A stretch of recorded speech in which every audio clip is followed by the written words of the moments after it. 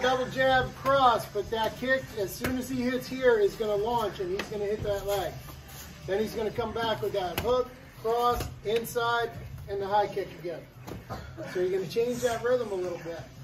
You got the double jab cross, and as soon as this hits that pad, that leg should be firing and going right into the thigh. Okay, this is where I want the focus of the power. Now he pushes off, it's the hook, the cross, the inside, and then the high kick. Okay, so again, double jab, throw the cross, and the kick. Good, he comes back, 3-2, inside, and then nice and high.